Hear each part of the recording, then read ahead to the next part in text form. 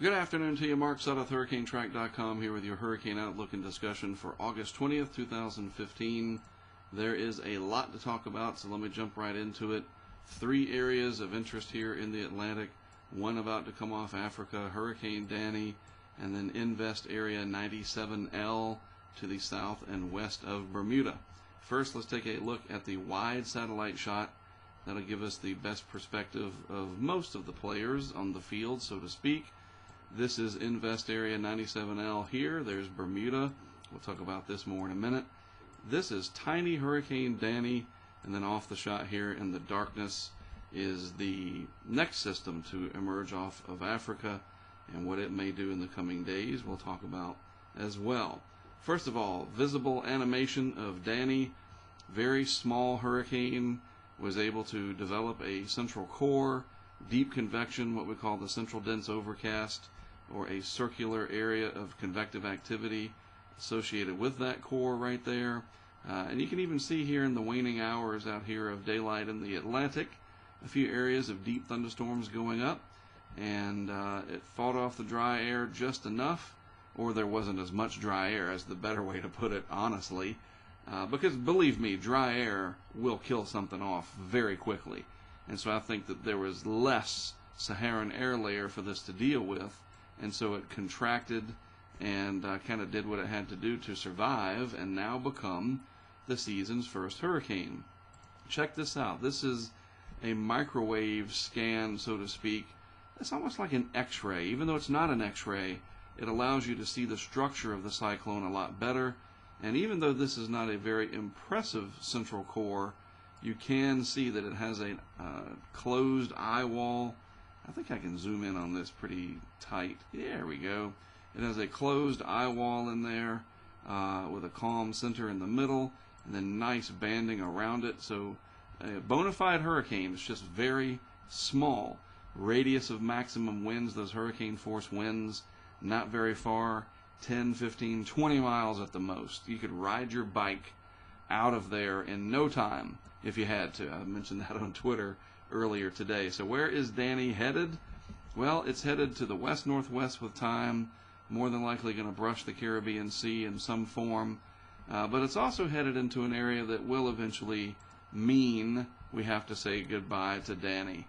And the intensity forecast shows that with a downward overall trend from here, maybe some more slight intensification over the next 20 hours or so, maybe the next day, but beyond that, and you can see that in the intensity guidance as we approach 30 hours or so right here, you really start to drop the intensity off. Why?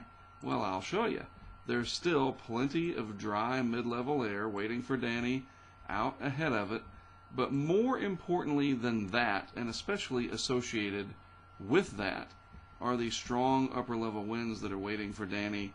Danny is located right here, and it's not too far to the west that we see very strong southwest winds coming across, and that'll be ripping across the top of Danny as it moves into that.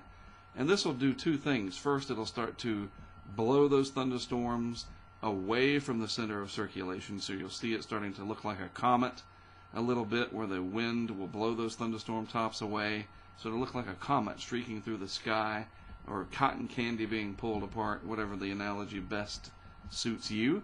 And it'll also decouple the low-level circulation from the deep convection. If we go back to the animation, right now everything is aligned and stacked vertically, but what will happen is these upper-level winds will come along and push that deep convection off to the east, and the low-level center will continue to spin along its merry way and start to weaken rather dramatically. Also, because of this dry air sitting out here, these strong upper-level winds are literally going to inject that dry air into the system, into the core, and start to weaken it that way. It's kind of like poison through the veins, not a good thing for tropical cyclones, and it'll start to collapse what little convection is not blown away.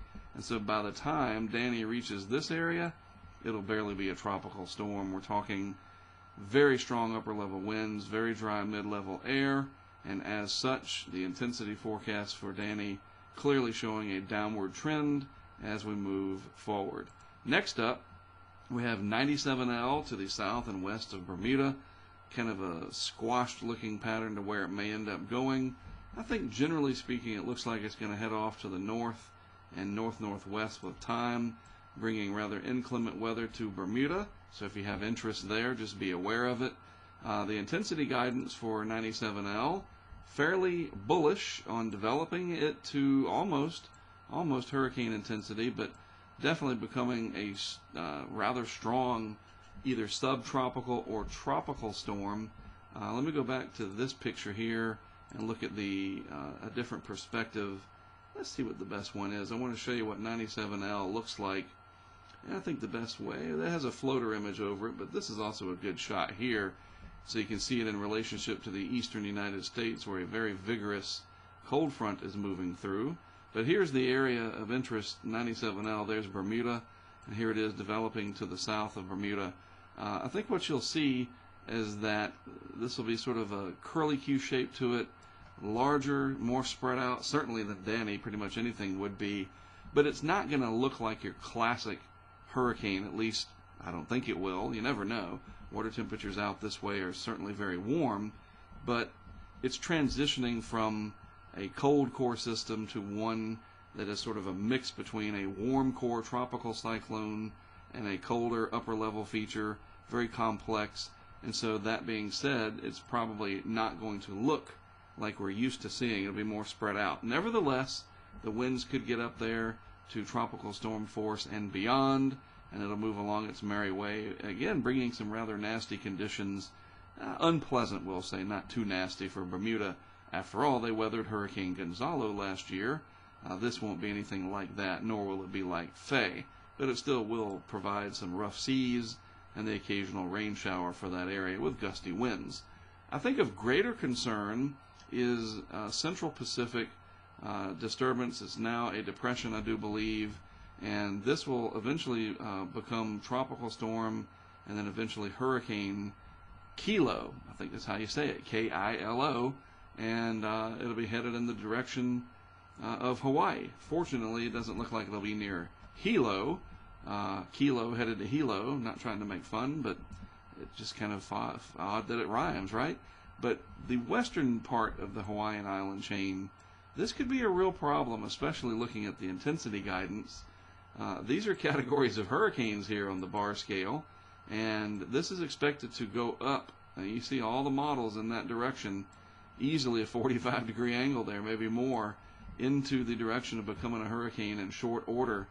The first time it reaches hurricane strength, we'll call it between 36 and 48 hours here. And so folks in Hawaii, especially along the western chain, and of course these islands continue on out to the west, this volcanic island chain, this could be a big problem for people out there. So pay attention. Water temperatures along this area definitely warm enough. This is the 27 degrees Celsius line, or about 81 Fahrenheit. This is 28 degrees Celsius or 82 degrees Fahrenheit, and the Hawaiian Islands are sandwiched in between. Those water temperatures are running above where they should be. This is the anomaly chart, and they are a half to a degree, maybe a degree and a half Celsius more than they should be. And here you can see these different dots crudely representing the different islands to the west of Hawaii, and this system to eventually become Kilo could move up like this. And that's how you get Hawaii hit by a significant hurricane, is from the south. So we'll have to watch this very closely. One hopeful benefit from Danny, by the way, is that it could bring some much needed rainfall for the Caribbean. It does look like it's going to suffer quite badly, the wind shear and the dry air, to diminish it significantly, and that it is so small of a system, it's very fragile. Believe it or not, even with 80-mile-per-hour winds right now, it could really reduce itself very quickly in the face of these hostile conditions ahead of it.